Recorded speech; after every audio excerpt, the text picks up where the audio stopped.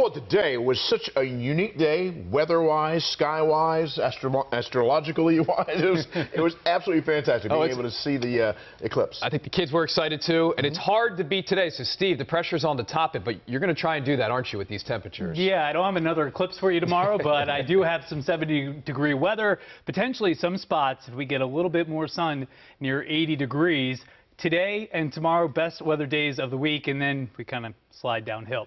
All right, a live look outside, as you can see, with our picture tonight from the Maryland Science Center camera, which was a packed house today with eclipse viewing. We are looking at a warm Tuesday with temperatures mid to upper 70s many places. A couple places may flirt with 80 degrees. It's a mainly dry day, maybe a late day shower. A few rounds of showers here on Wednesday. It's not a wash of a day, but at times you need to pop up in the umbrella. But like I said, not a washout. Thursday, heavy showers and storms, mainly second half of the day and into the evening hours. Friday, it's a windy, cool day. Looks like the showers now on Friday are going to hang around for a good chunk of the day, but should be out of here for the weekend when it really matters. Live sweeping radar, nice and quiet here on this Monday evening. Where's the severe weather tonight? Well, it's down in Texas. They saw the eclipse and now they're seeing severe weather. So severe weather will become a possibility around this part of the country potentially Thursday afternoon, Thursday evening. We'll talk about that in just a second. First, to your Tuesday, 50 degrees, sunshine at 7 a.m. Look at the difference in 3 hours. We're up to 64 at 10 a.m. in the morning.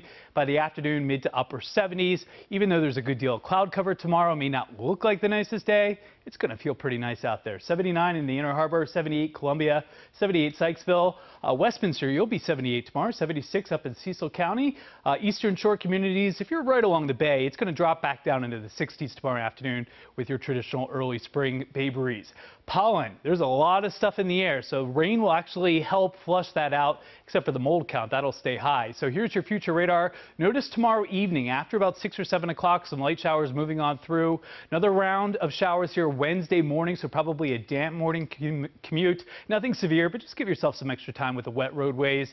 And then we really beef up the rain chances Thursday and into Friday. That's when we get a more significant chunk of this storm system. Notice the wind arrows. It will turn extremely windy Thursday into Friday, winds gusting 40, 45 miles per hour. Not to mention there could be a line of heavy thunderstorms that moves on through that drops a quick inch to inch and a half of rain.